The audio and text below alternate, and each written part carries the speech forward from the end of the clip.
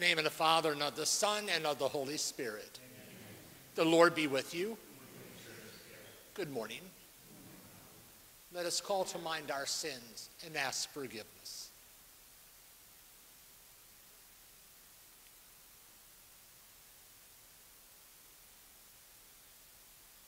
I confess to Almighty God and to you, my brothers and sisters, that I have greatly sinned in my thoughts and in my words, in what I have done and what I have failed to do, through my fault, through my most grievous fault.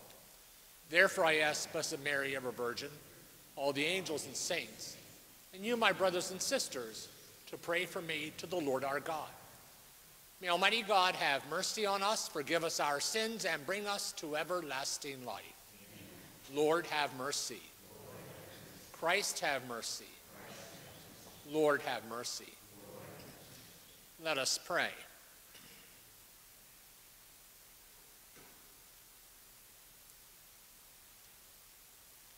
Lord, look kindly upon the devotion of your people, that those who by self-denial are restrained in body may by the fruit of good works be renewed in mind.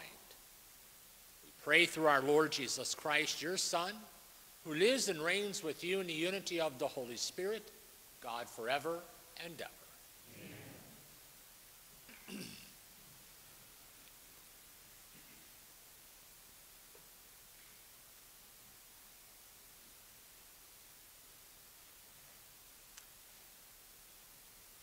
A reading from the book of the prophet Jonah.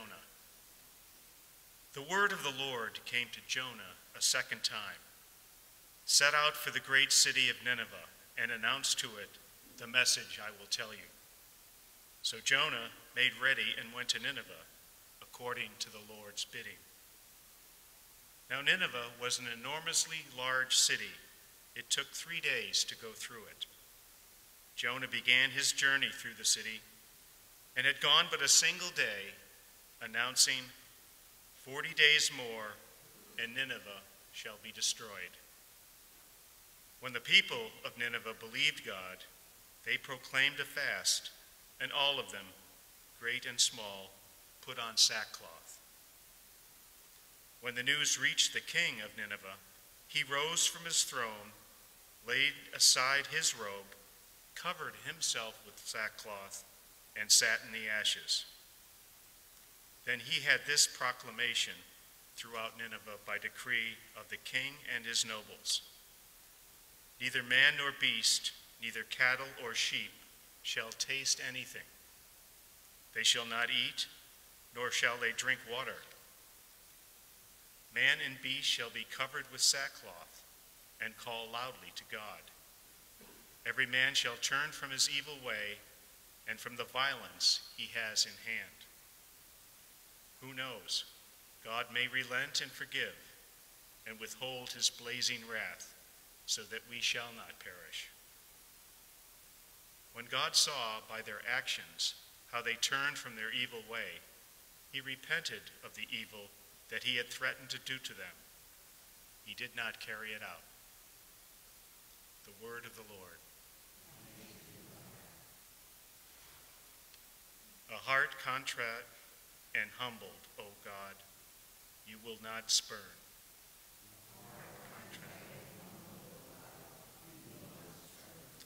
Have mercy on me, O God, in your goodness. In the greatness of your compassion, wipe out my offense. Thoroughly wash me from my guilt, and of my sins cleanse me. A heart contrite and humbled, O God, you will not spurn. A clean heart create for me, O God, and a steadfast spirit renewed within me. Cast me out, not out from your presence, and your Holy Spirit take not from me. A heart contrite. For you are not pleased with sacrifices. Should I offer a burnt offering? You would not accept it. My sacrifice, O God, is a contrite spirit. My heart contrite and humbled, O God, you will not spurn.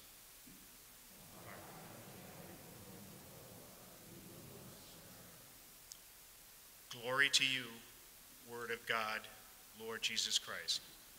Glory to you, Word of God, Lord Jesus Christ. Even now, says the Lord, return to me with your whole heart, for I am gracious and merciful. Glory to you, Word of God, Lord Jesus Christ.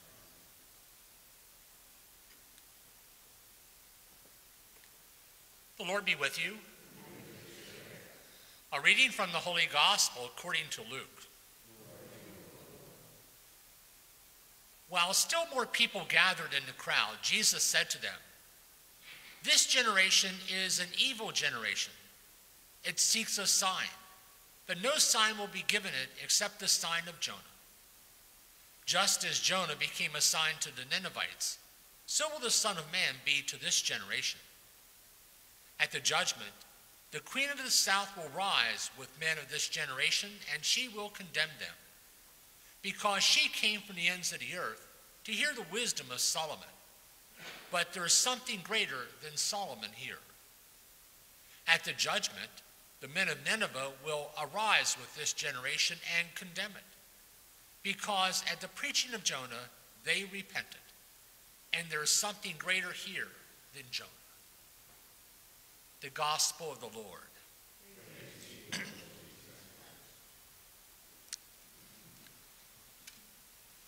Well, 8 days down and 32 to go. We're a week into Lent, and the Gospel and the readings today challenge us to receptivity.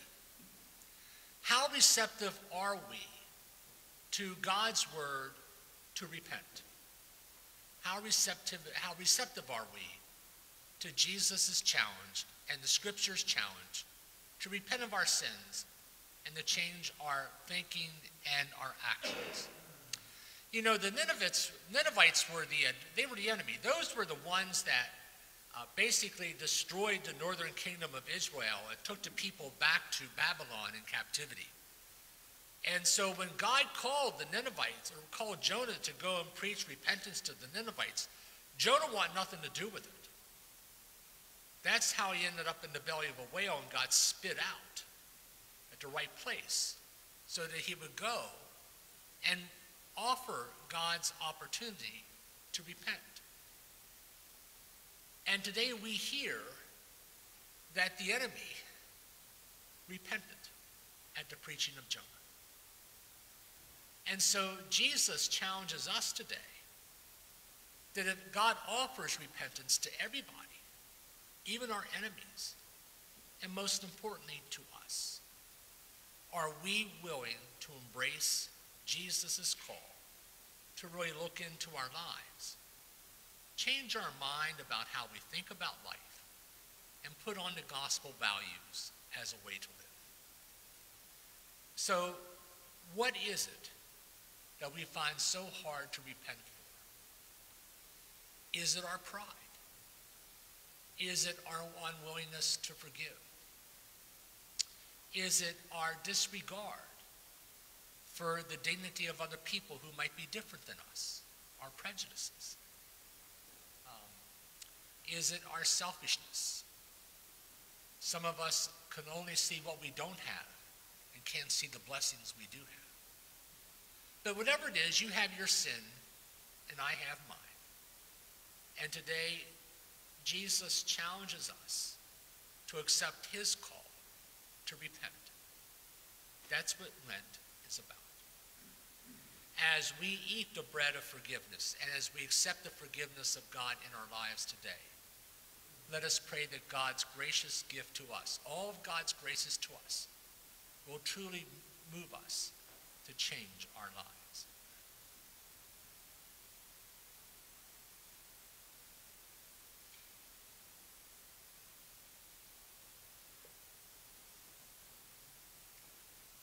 Let us stand and bring our petitions to the mercy of our God. For all members of the church, may God renew our hearts and help us grow in faith and holiness. Let us pray. Lord, hear our prayer. For elected officials, may God inspire them in working for the good of their constituents. Let us pray. Lord, hear our prayer. For those with chronic illnesses, may Christ, the divine physician, Bring them physical and spiritual healing. Let us pray. Lord, hear our prayer. For this faith community, may God's love be present to us through our struggles and draw us closer to him this Lenten season. Let us pray.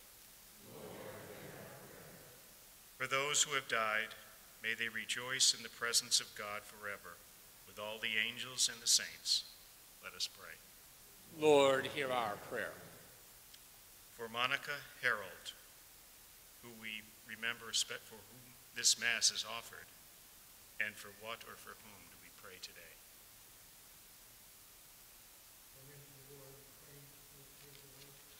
Lord, hear our prayer.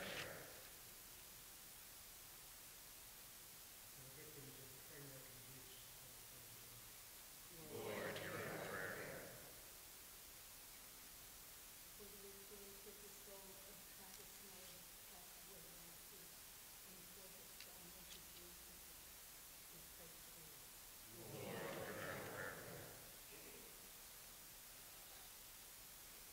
Those that suffer from mental illness and those that minister to their needs, let us pray for the Lord. And entrusting the people of Ukraine to Our Lady, Hail Mary, full of grace, the Lord is with thee. Blessed art thou among women, and blessed is the fruit of thy womb, Jesus. Holy Mary, Mother of God, pray for us sinners, now and at the hour of our death. Amen. We ask these many things through Christ our Lord.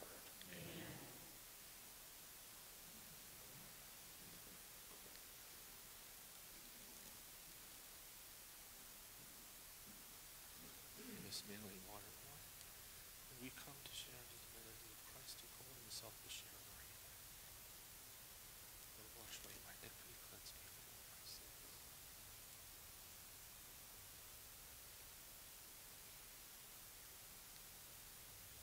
Blessed Lord God of all creation, with your goodness we have this moment to walk in the joy of his unity and the hands and share the good things therein. Blessed Lord God of all creation,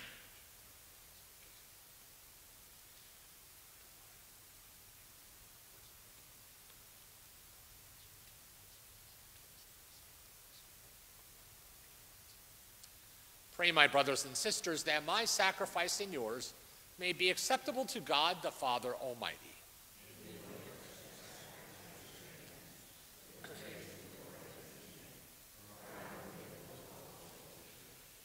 Lord, we offer to you what you have given to be dedicated to your name, that just as for our benefit you make these gifts a sacrament, so may you let them become for us an eternal remedy. We pray through Christ our Lord. Amen. The Lord be with you. Lift up your hearts. Let us give thanks to the Lord our God. It is truly right and just, our duty and salvation always and everywhere, to give you thanks. Lord, Holy Father, Almighty and eternal God, through Jesus Christ our Lord. By your gracious gift each year, your faithful await the sacred Easter feast with the joys of mind made pure, so that more eagerly intent on prayer and on the works of charity and participation in the mysteries, we are reborn and may be led to the fullness of grace that you bestow upon your people. And so with all the choirs of angels and saints, may our voices be one in grateful praise as we say, Holy, holy, holy, Lord God of hosts, heaven and earth are full of your glory. Hosanna in the highest. Blessed is he who comes in the name of the Lord. Hosanna in the highest. Lord, you are holy indeed, the font of all holiness. Make holy, therefore, these gifts, we pray, by sending down your Spirit upon them like the dewfall, that they may become for us the body and blood of our Lord Jesus Christ. At the time he was betrayed and entered willingly into his passion, Jesus took bread and giving thanks broke it, gave it to his disciples, saying, Take this, all of you, and eat of it. For this is my body, which will be given up for you.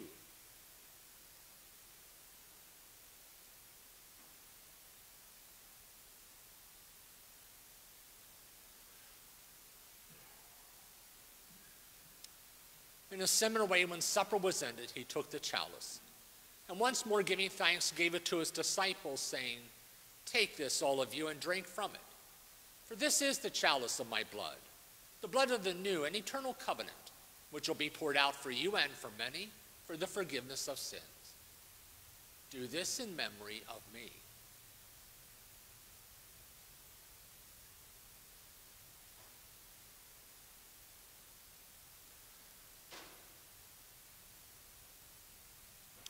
The mystery of faith.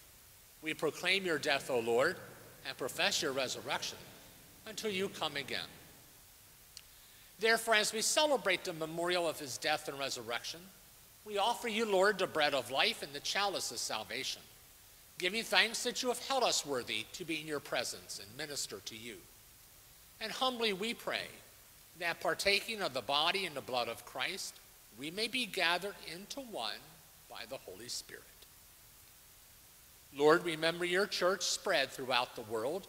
Bring her to the fullness of charity, together with Francis our Pope, William our Bishop, and all the clergy.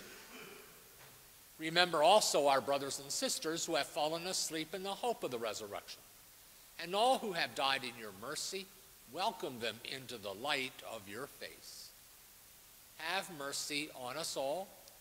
We pray that with the Blessed Virgin Mary, Mother of God, Joseph her husband, the apostles, and all the saints who have pleased you throughout the ages, that we may merit to be co-heirs to eternal life, and may praise and glorify you through your Son, Jesus Christ. Through him, with him, in him, O God, Almighty Father, in the unity of the Holy Spirit, all glory and honor is yours forever and ever. Amen. At the Savior's command, formed by divine teaching, we dare to pray.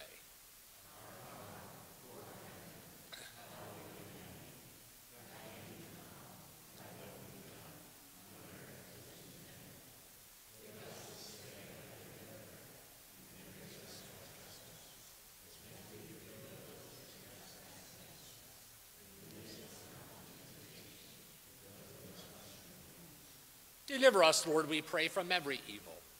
Graciously grant peace in our days, that by the help of your mercy, we may be always free from sin, safe from all distress, as we await the blessed hope, the coming of our Savior, Jesus Christ.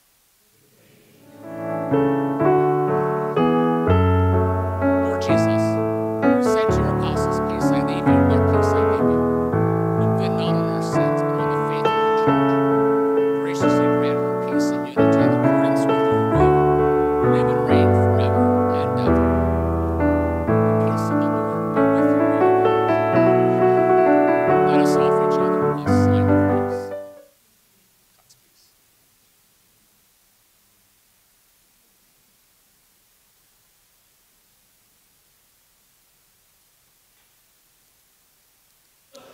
Lamb of God,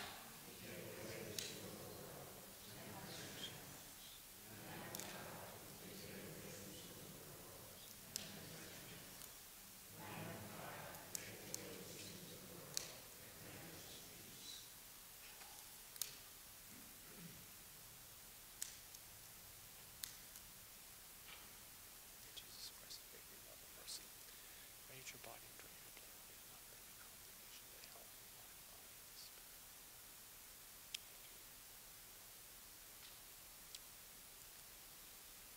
Behold the Lamb of God. Behold him who takes away the sins of the world. Blessed are those called to the supper of the Lamb.